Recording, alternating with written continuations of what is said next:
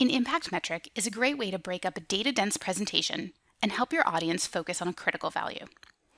Instead of having your audience parse through a table to find an essential metric, lay it out with an image that helps your audience remember the value with an impact metric.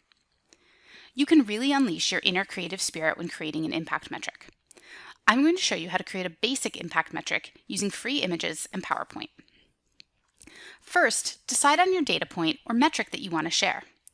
For this example, I'm going to pretend that I'm reporting out on employee engagement and satisfaction survey, and want to emphasize the point that 85% of our employees reported that they're satisfied with the amount of paid time off they receive. Images that make people think about vacation vary among individuals.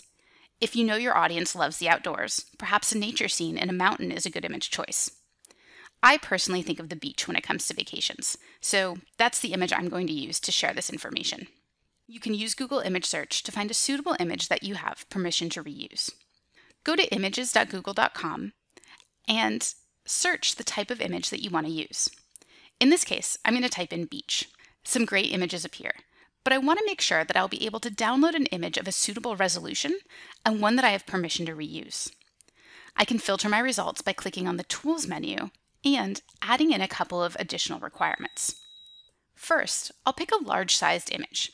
You can also narrow the image down by color if desired, and then select Labeled for Reuse under the Rights menu. This is important to make sure that you're not using copywritten images or images that you need to pay for. Once you have those filters in place, you can begin to browse for an image that catches your eye. I suggest selecting an image that has a large section of solid color space, like the sky in the background of these images, to place your text of your impact metric.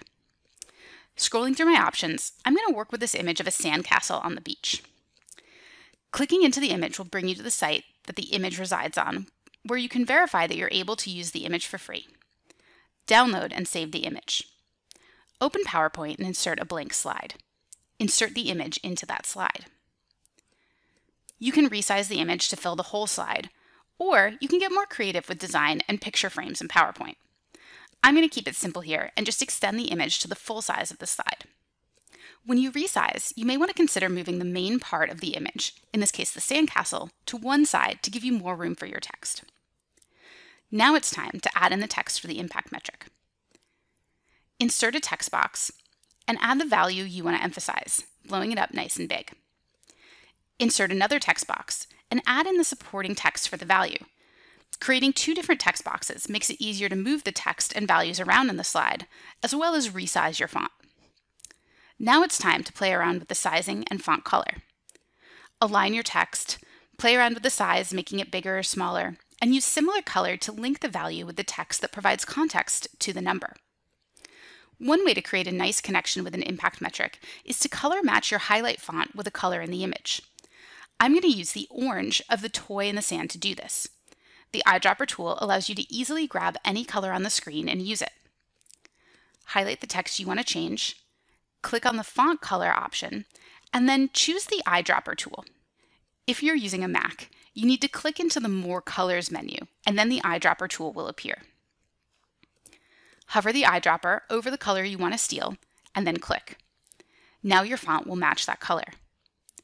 I also want to match the words "being satisfied" in the same color. Highlight those values and either use the eyedropper again, or alternatively, the colors should be stored in your recent colors list for easy reuse. Continue to play with your spacing and font color as desired. Now you have an impact metric that will really focus your audience in on the key information you want to convey. Here's a few other impact metrics to help you get inspired.